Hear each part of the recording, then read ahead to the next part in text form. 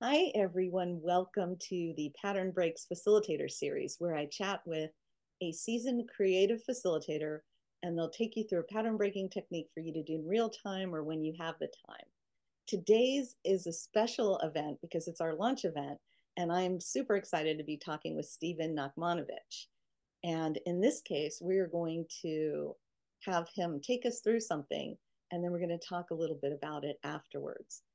Now, Stephen's a musician, author, artist, improviser, educator, music software creator, and facilitator of improvisation. He performs and teaches internationally as an improvisational violinist and at the intersections of performing and multimedia arts, philosophy, and ecology. He puts on workshops around the world and has made numerous appearances on radio, television, and at creative festivals. He's the author of Free Play, Improvisation in Life and Art, and more recently, The Art of Is, Improvising as a Way of Life. And I had the privilege of reading Stephen's book before I met him when I was in performing with Precipice Improv in DC. I came across Stephen's book and I loved it. I read it all like in 2 days. I was so excited about it. And then a few years later, when I was moving to Charlottesville, a mutual friend of ours suggested I look Stephen up. I did. He was so generous, invited me to come over for a conversation. We talked, and I've known him now for 10 years, and I'm always grateful for his friendship, wisdom, presence, and just who he is in the world. Thank you so much for joining us, Stephen. Thank you, Michelle. So I know you're going to take us through a little technique right now or activity, and then we'll start chatting. Okay, well, uh, the technique that I'm going to ask you to try is completely invisible. So not only can you do it in the privacy of your home and your pajamas, but if you're the kind of person who sits in meeting rooms in a suit, you could do it while you're sitting in the chair in your meeting room, wearing your shoes, and no one will know. It's very simple. Um, Simply um, pick one vertebra, any vertebra, neck, thorax, lumbar, and now pick another vertebra. It could be the vertebra that's next door to the one that you first picked, or it could be one that's far away from the one you just picked. And just very simply, subtly decrease the distance between those two vertebrae on one side and increase the distance on the other side. As you know, your vertebrae are sitting there in your back with a spine sticking out the back and two spines horizontal. And just make the distance between the two microscopically smaller on one side and microscopically bigger on the other side.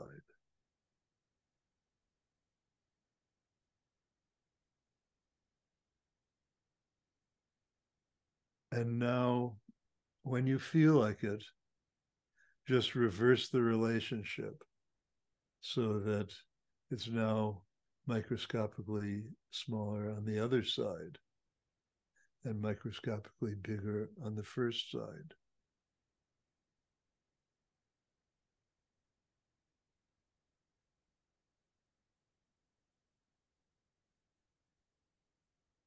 And if you wish, you can now pick another pair of vertebrae somewhere in your back. Or you could pick some other joint, um, the joints between the phalanges of your toes. You could be wearing shoes in that formal meeting. And once again, no one will know the difference. But you are now subtly altering the spacing of that joint and feeling the difference.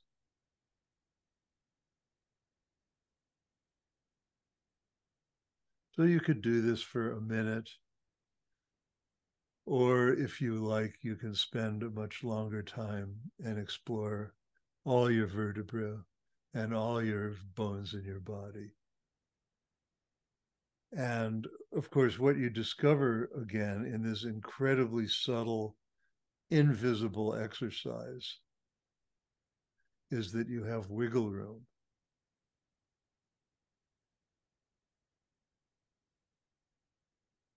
And that's all there is to it, really. So we're so often limited by the constraints of the situations that we're in. And it's really wonderful to know that even at the subtle, invisible level of just slightly shifting in your chair, you have wiggle room. And that it's possible to move those joints. You know, we are joints are in Latin, they're arthro, whatever it is. I forget what the original word in Latin is.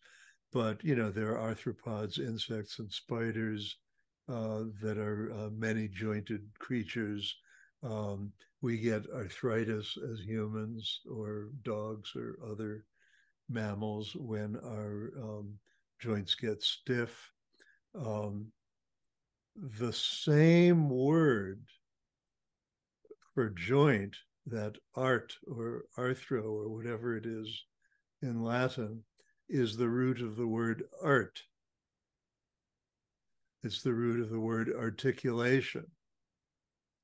You're able to speak up and articulate something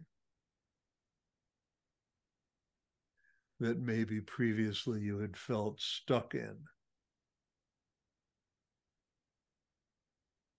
So it's wonderful to play with these joints. And this takes us to so many interesting and different places, you know. One of the great ideas in the 20th century from systems thinking was the law of requisite variety. The law of requisite variety says that in order to handle, if you as a living system are living within living systems and wanting to somehow handle or relate to or manipulate, or I won't use the word control because that's such a problematic word, but handle another system, you recognize that every system contains immense amounts of information and context, and you have to have a greater degree of variety to handle that information. So that, for example, if you have a camera, of course, we now shoot with electronic cameras that do this invisibly, but for old guys like me who grew up with manual cameras, your camera has a diaphragm, which you would stop down or stop up. You know, they call the stops are the different degrees of openness or closedness of the iris or diaphragm behind the camera lens. And even without a camera, if you look at your eye in the mirror, of course, you see the pupil and you see the diaphragm of the iris, and the iris is constantly squeezing down or opening up to handle different amounts of light. So if you have a camera and you want to take photos of objects in 3 different lighting situations, then you have to have a lens with a diaphragm that can be closed or open to 3 different degrees, and of course, preferably many, many more than 3. So you have to have a system that is flexible and wiggleable to many, many degrees. So this is the law of requisite variety.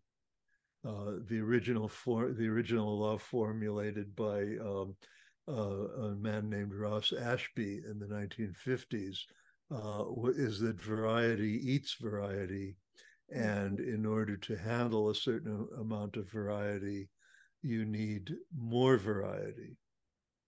And this is why diversity is so important in societies and organizations and in every aspect of our life. A diversity of points of view, a diversity of understandings, diversity of different kinds of sense organs.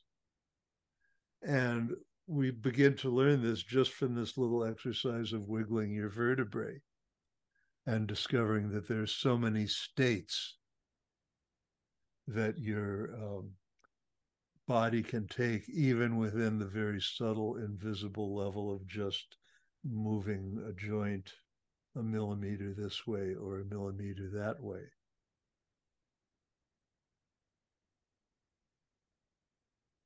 Yes. Oh my, there are so many things you said, so much richness in what you said. First of all, I felt just after doing that simple exercise that I just naturally took a deep breath and was able to breathe easier. And it did allow more flexibility. I will be using that as a practice. So thank you, Stephen. And it ties so much into facilitating or teaching or leading groups and even into our own, is that no matter what we think, there's always room for a shift. There's always room to, there's always space to maneuver. And that structure doesn't inhibit creativity. You know, it helps it move. And so that, I was just thinking about that as you were talking, how that this exercise correlates exactly what we need to do as facilitators of creative process. Just open little spaces, break little patterns for something new energy can emerge, new ideas. Yes, and of course the exercise hasn't ended, because at the moment you and I are sitting, and those of you who are watching this, you may well be sitting also, though you may be standing or lying down or walking or doing something else. But of course, your joints are still there and your vertebrae are still there, and they haven't stopped moving. And so it's just so wonderful to realize that this is something that you can do continuously at any time. It's not like, okay, here's a thing to try, and now let's talk about it. Or here's the action, and here's the ideas. There's no action separate from ideas, and there's no ideas separate from action. One of the quotes that I have kept that you've said along those lines around techniques and practices is, you said, the Western idea of practice is to acquire a skill. It's very much related to your work ethic, which enjoins us to endure struggle or boredom now in return for future rewards. The Eastern idea of practice, on the other hand, is to create the person, or rather actualize or reveal the complete person who is already there. Not only is the practice necessary to art, it is art. Thank you for saying that. That's so important. Yeah, practice is such an interesting concept. In the again, of course, when I say Western and Eastern there, and some of that contrast in that quote you read from Free Play is derived from my teacher, Gregory Bateson, the polymath, anthropologist, philosopher, biologist, scientist of many sorts. And we do have a certain stereotype of West and East that became somewhat romanticized in the 20th century. Thinking of Western civilization as being very purpose-oriented and linear and goal-directed and all of that. And of course, there are innumerable parts of Western civilization that aren't like that. And there are innumerable parts of Eastern civilization that are like our stereotype of Western civilization. And for those of us who become fascinated by practices of Zen and Taoism and other Asian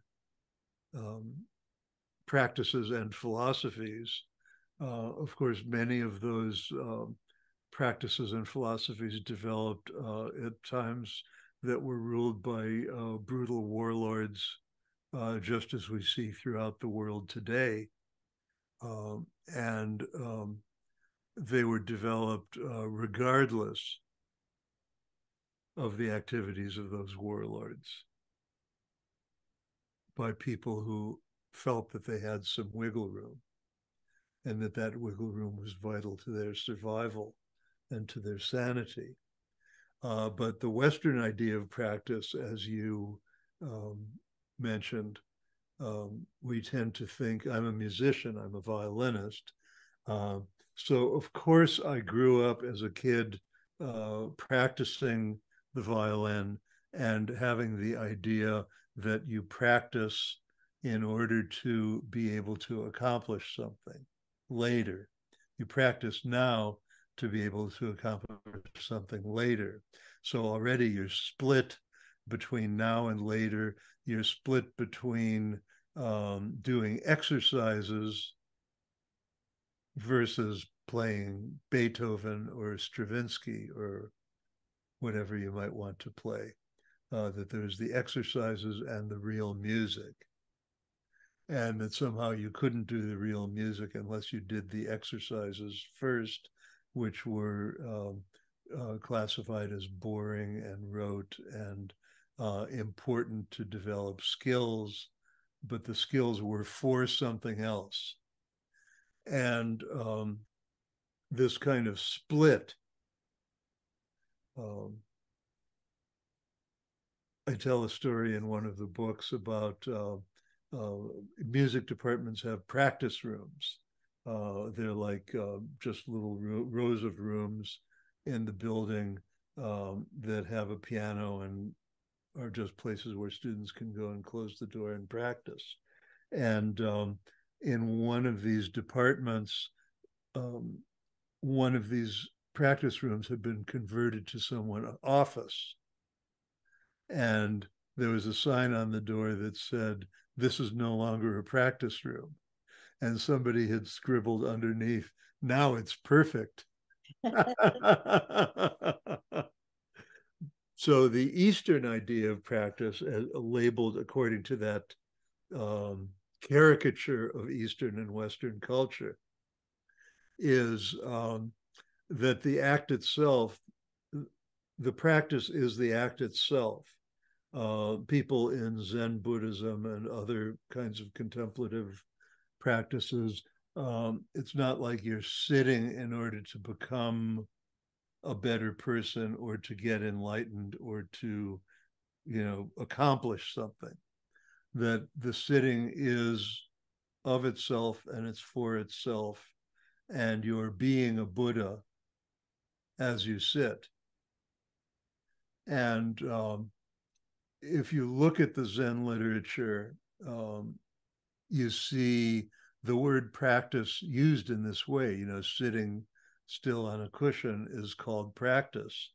And when I was younger, I knew about this use of the word practice, But one day somebody, a young American Zen priest, used the word practice in this way, which I'd heard many times before. And suddenly it kind of zinged right into the whatever this organ is, the brain. The Well, brain. that's nothing. And I realized, well, gee, I'm a musician and I've spent countless hours practicing, and I know what practice is now. You know, practice is the doing, as my very dear friend Rachel Rosenthal, great improvisational theater artist and performance artist, called her practice and the workshops that she led, do by doing, DBD. I love that. That is so true with improv. You know, Yeah. it is not about the performing, or I remember that for me and for many people, it's not about the performing, getting to where you can perform, although that in itself is a joyful experience, but just the act of showing up and improvising and doing the games or not the games, or just being present and improvising. And some of the best improvisations that I've experienced have just happened outside of an improv situation, you know, people building on each other and yes anding, and it's improv. The improvisation allows us to be in the practice and be in the aliveness and be in the art and be in out of the practice at the same time. Yes. Yes. And so in that way, improvisation um, eliminates, there is really no difference between improvising and composing. Mm. It's a continuum. And you engage with the practice. Let's say you are a writer and you scribble something that feels wonderful, and that's an improvisational process. And then the next day you look at it and you go, oh, well, this was not so hot. I need to move this around and delete that and move something else in here and so on. And that's an improvisational process too. So erasing and deleting are improvisational processes. Editing is an improvisational process. And they can be undertaken with a mood of regret or shame or something like that, like, oh my God, I did something terrible and I must erase it. Or they can be done with an attitude of, God, here's another wonderful phase to the creative process of life, which is deleting and cutting out and moving and criticizing and Mm-hmm. all of that. Discerning, yeah. Yes. I Yeah. love it. Well, it's Yes. that segues into actually another quote that I had exactly saved from you. It said, how Brahms once remarked that the mark of an artist is how much he throws away. Nature, the great creator, is always throwing things away. Frog Mhm. lays several million eggs at a sitting. Only a few dozen of those become tadpoles, and only a few of those become frogs. We can let imagination and practice to be as profligate as nature. Yes. I love that quote. Yes. Yes. And Yes.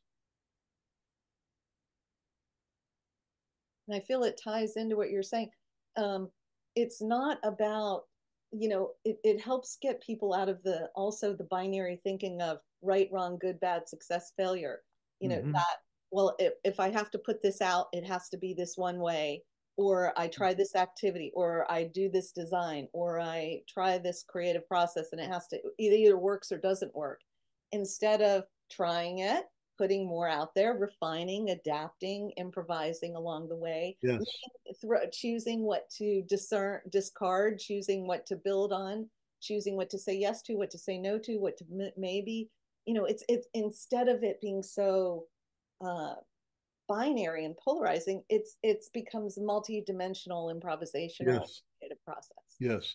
And then what you said about the frog's eggs, Michelle, and again, this Was it you still said, continues what I said that you said that I said that you said, um, volleying back and forth is and it relates, of course. Still, we are sitting in our seats here, gently wiggling our vertebrae back and forth and picking new pairs of vertebrae and exploring their ranges of motion. Um, I talked about, there's an article that I wrote 54 years ago about play. I was studying play in children and in baby baboons. And it was called Ends, Means, and Galumphing, some leitmotifs of play. And galumphing, which of course is a word I stole from Lewis Carroll in Jabberwocky.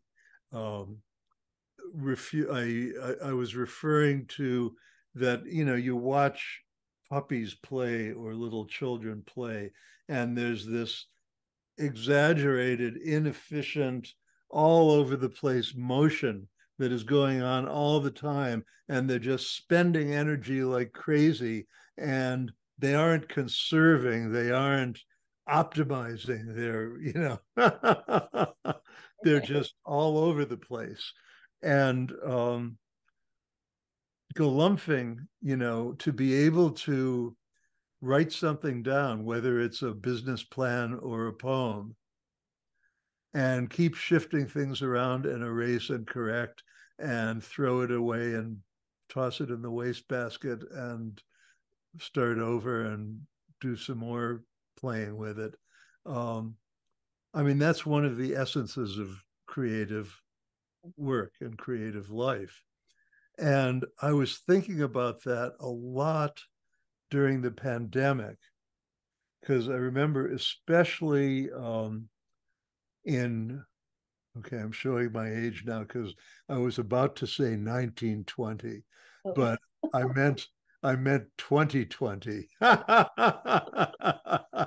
In 2020, when the pandemic first started and we were all really isolated, um, and one of the features of the pandemic, when everybody compassionately, in order to take care of other human beings, closed things down, closed schools down, closed businesses down, restricted travel, did all of those things, is that, we suddenly became aware of all these supply chain problems in the economy that many companies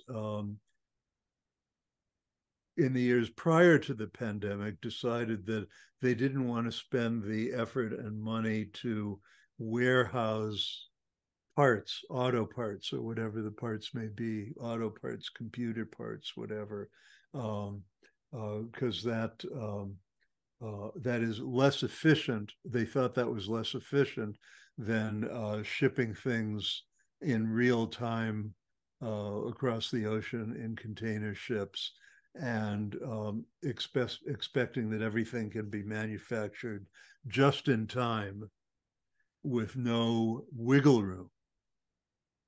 So this whole kind of just in time economy that we developed over a couple of decades prior to the pandemic suddenly revealed that it didn't work at all when there was a disruption and the ships couldn't move and the trucks couldn't move and so forth.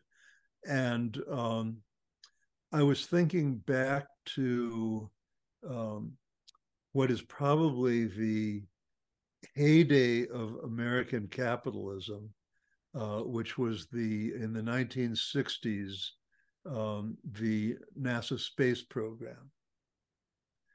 And this was a government program, but it was made with things that were manufactured by thousands and thousands of companies.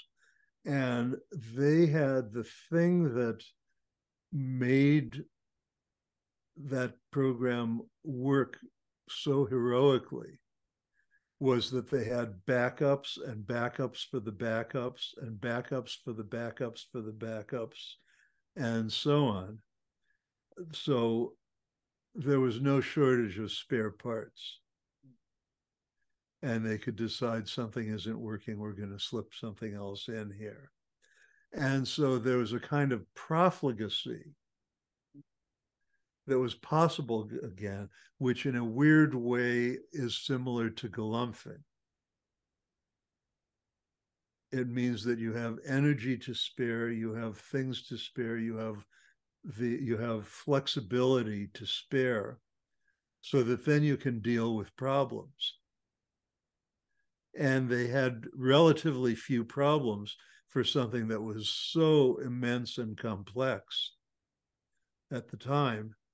Whereas now, one little bolt that's missing from some piece of machinery, if it's not available at the hardware store, you're stuck until the hardware store gets its supply in again, because everything is so tight. A whole airline system goes to a complete halt because there are no spare planes sitting in the hangars. There are no spare employees who can be put online when somebody gets sick in the system, and so forth. So, this idea of galumphing, which is a sort of silly idea that has to do with play and puppies bouncing around, it actually refers to also the law of requisite variety and the fact of having wiggle room and the possibility of adjusting because you are alive and you are profligate like the frogs and the frogs' eggs, and therefore you can move around. So the ability to wiggle is so important. And when we are efficient, galumphing is the opposite of efficiency. And our society, we have come to worship efficiency and doing things in the most parsimonious way with the least amount of resources. And that's great when everything is rolling along as planned. But when everything is not rolling along as planned, the whole system seizes up and you're stuck. So, in fact, having play in the system, I wrote about, my first book is called Free Play, and it refers not just to improvisation and creativity and music, but back to our little exercise here. There's the play in your joints, my fingers, the 2 joints of my finger, the 3 joints can move this way, but they can't move very far this way. Okay, so there's the engineering meaning of the word free play that has to do with how many degrees of freedom does a joint have to move or be constrained from moving. Right. It's reminds me too a lot of what improv and any kind of pattern breaking, whole brain sort of practices help us do. One, all of the things we were talking about before, but be able to, in low stakes environments, in places where emotionally we're not afraid, so we are just have more of that expansion in our emotional system, like we're not contracting out of fear, we're playing. And sometimes in these low stakes environments, when we do improv or galumph and open and explore, then it really is prepares us for high stakes changes where things come onto us, or if we're too rigid or too stuck, we're less flexible and adaptable when life really throws us challenges like you were talking about, as opposed to developing systems within ourselves and developing our teams, leaders, systems, structures that have kind of the lumping in them to be able to respond and adapt when real world challenges happen, instead of shut down or freeze or fight, flight, go into a trauma response.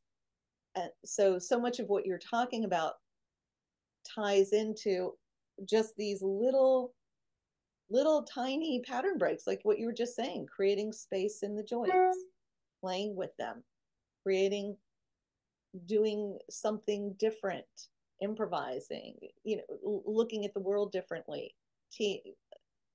It's the funny thing is, it's easier, I think, once you embrace that mindset, it's easier to not to explore and find something new every day all the time than it is to stay stuck in our pattern once we kind of cross over into the mindset of valuing that and honoring that, instead of staying what's most efficient, what's the quickest, what's the, what do I always do, and ultimately becomes both and, structure and flow. Yes, yes. And the third thing, to go back, we had the wiggling of the vertebrae, which led to the law of requisite variety and to galumphing. And the third element that comes out of that same wiggling process that we've been talking about is that wiggling is always bidirectional and around optimal values. Okay, so in biology, there is an optimal blood temperature, there's an optimal level of blood sugar, and our bodies are constantly, without our conscious interference, wiggling around. Your body temperature doesn't stay the same. It's constantly wiggling around a set of values that are always changing, but the system is always maneuvering itself so that it stays within a certain range until you get sick and get a fever. And your blood sugar the same, and oxygen the same. Oxygen is, of course, very good for us as animals. But if we walked into a room with 40% oxygen, then we would immediately incinerate. So oxygen is really good for you up to a point. And we are biological beings, and we have imagined something called the economy, which is also biological. It's a biological synthesis of the activity of lots of human beings. But in biology, there's no value that can be increased forever. And yet there's certain things that we want to maximize, like money. Somehow it's thought that, if you have $10, it's better to have $20, which I'm sure is absolutely true. But if you have $10 billion, do you really need $20 billion? But when we attach value to things that we want to maximize forever, I'm a parent, and when my two adult sons were 2 years old, it was fantastic to watch them grow, of course.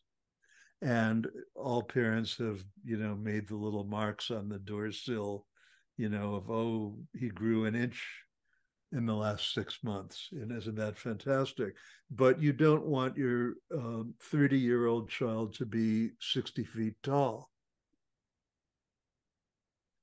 And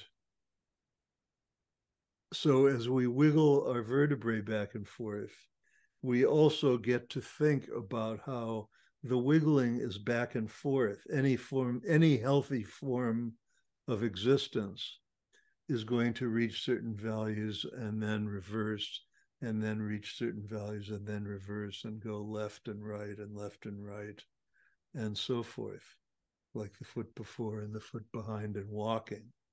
Mm-hmm. And we get so stuck in wanting to maximize certain things or minimize other things that end up affecting the survivability of ourselves and our planet and our fellow human beings. So there's a lot of things that are, a lot of ideas that are resident in this simple wiggling of your vertebrae. Absolutely, including, the dynamic balance that you're talking about, where, everything in nature does have some kind of dynamic balance to create something, or to provide life. The back and forth, the inhale, exhale, the ebb and flow of the tides. Yeah. Things work in that balance where if it gets too out of balance, then it it can be detrimental for the system. But it needs some of that movement or that little back and forth to generate life, uh, to generate creativity, to generate aliveness. So I really appreciate what you're saying about that. It's so much embedded in who we are as nature beings and creative beings. Yeah. Yeah.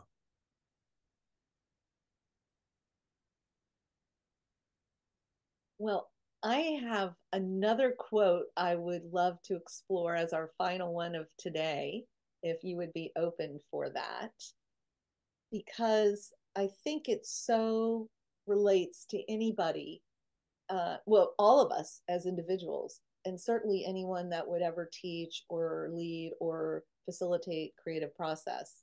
And it is about silence, because that is often Mm. feared or often Mm. uncomfortable for many people. So, this is what you said. You said, in the art of teaching, we recognize that ideas and insights need to cook over a period of time.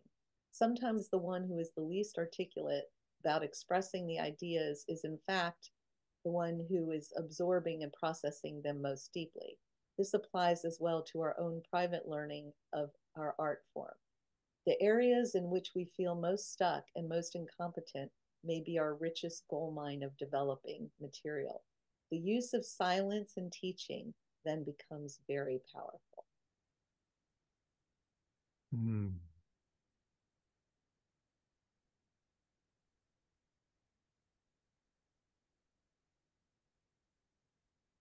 Could you speak a little bit about the use of silence in teaching for Mm. those, especially for anyone who might have a story in them going, "Oh, I tried this," and then crickets.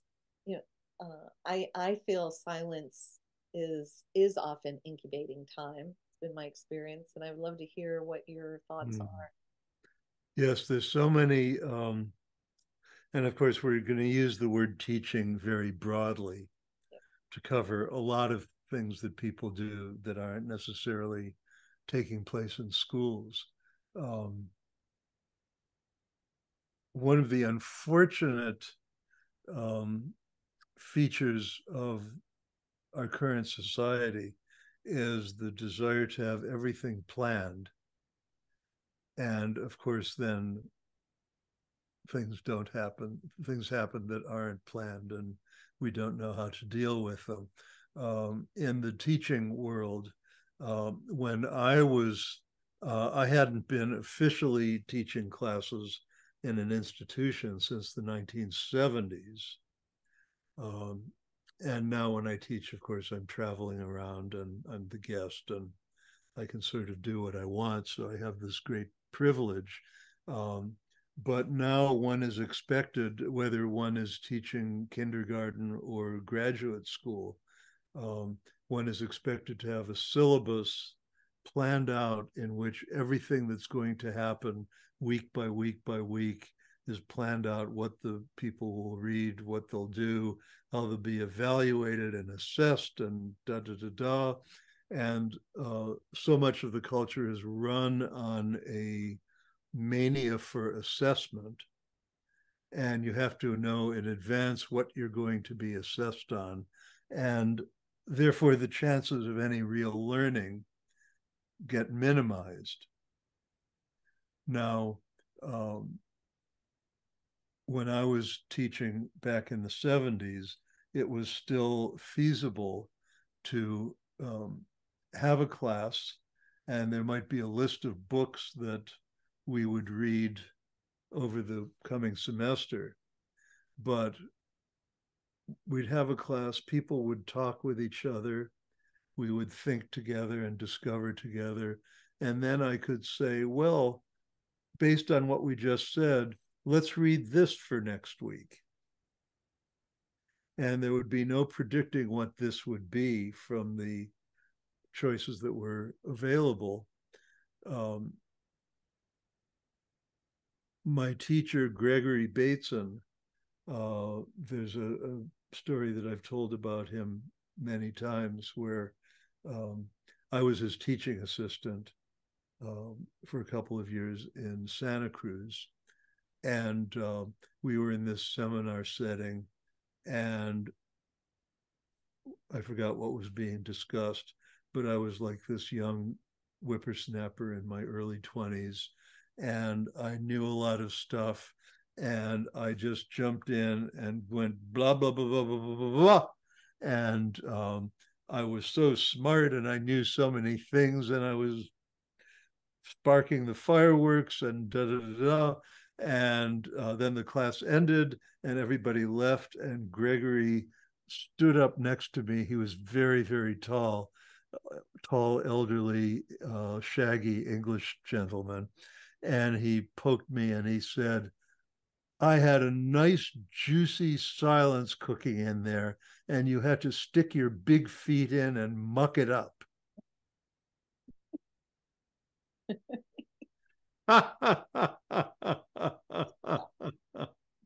Ah, yeah. And so even just now, when you were asking me the question about silence,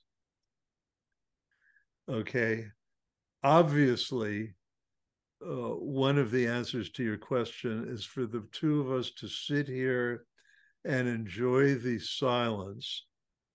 And I know, of course, an audience will be listening to this later.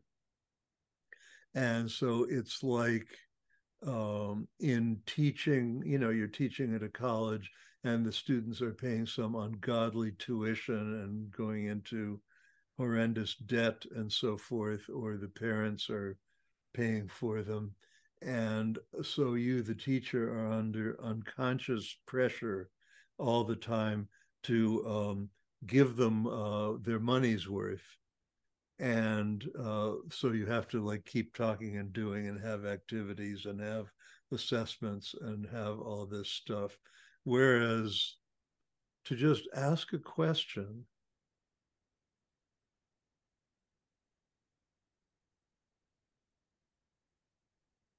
and have it sit there hanging in the air for a while.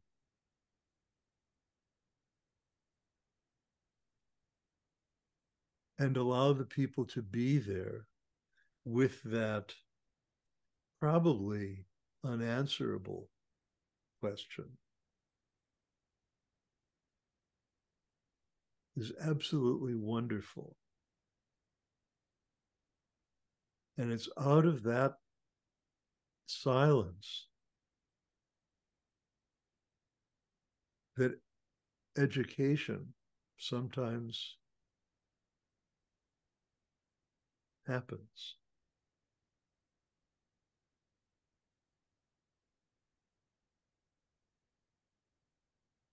To not have the answers. Because for God's sakes, we are living in a world in the year 2024 where nobody has the answers.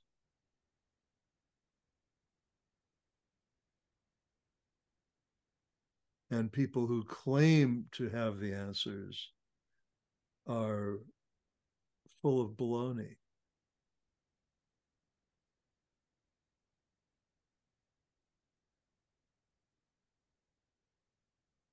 So sometimes it's good to just sit and feel your vertebrae cycling around in those small ranges of motion and be aware of the complexity of your body and the complexity of the world in which you live without popping up with an answer.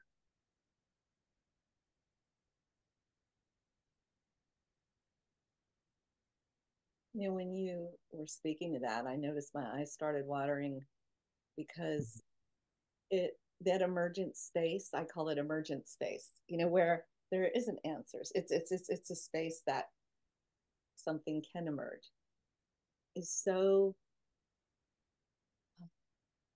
trampled on or pushed over or not valued Mm. in our society. And Mm-hmm. we don't give enough of it. I know it's the place where new ideas, new inner guidance, new directions can emerge. It's the place where we can create in unexpected ways. It's the place where we can make connections, or it's the place where we can just sit and be in empty space without any agenda or direction. And as you were speaking to it, you know, everything in me just feels it's so delicious and feels that dynamic tension between in my own work of wanting to stay in that more when I'm facilitating. And you know, in my own life, I try to give myself more emergent space, and sometimes I do and sometimes I don't.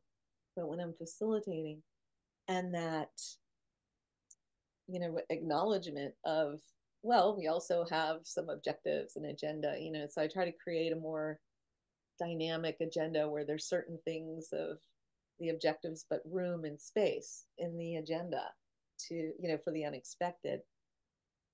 And just hold, you know, being able to hold more of that emergent space in our days, in our lives, for all of us. That would be, imagine how transformative that would be. Mm. Mm. Thank you for bringing that here. Thank you. Thank you. Well, I think we've just about done it. We have. On that note, I want to thank you so much, Stephen. It's been, you know, we had no idea at all what we Yeah. were going to talk about. We just said, let's just follow the conversation, and I appreciate it. And thank you for the beautiful, powerful practice of the joints. And can you let people know if they want to learn more about your books or your work or you, where is the best place to find you? The best place to find me is freeplay.com. Fantastic. Okay, and then they'll Very find easy. links to your books there if To they. my books there. My most recent book is called The Art of Is. Do you want to share a sentence or two about what that is And I about? want to share a sentence or two about what it is. What is it? It is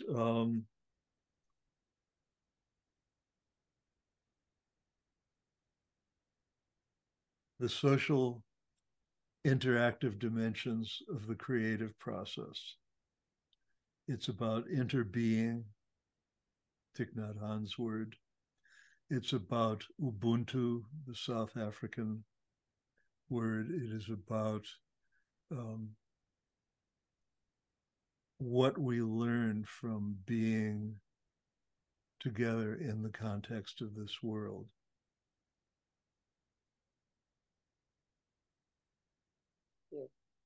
So everyone go check out freeplay.com. And if you would like some more pattern breaking techniques, this is my book, Pattern Breaks, and where I share practices, principles, philosophies, processes to help break patterns in your design and your facilitation, as well as in yourself, because it's much easier for us to facilitate creative process if we have access to more of ourselves as a creative facilitator. I look forward to seeing you next time on another video, and thank you so much for joining us. Thank you, Michelle. Thank Take you, care. Stephen.